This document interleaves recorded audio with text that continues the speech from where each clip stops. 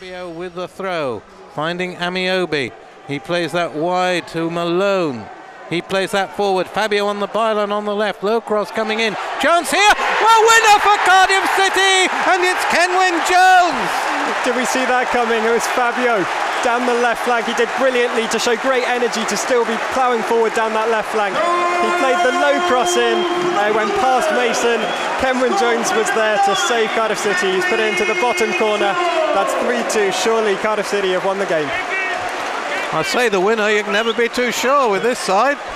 You'd hope so though. It looked like deja vu for Cardiff City, having given up a 2-goal lead. Fabio did brilliantly there to show great energy, never give up, put the ball in, and KENWYNE Jones looks to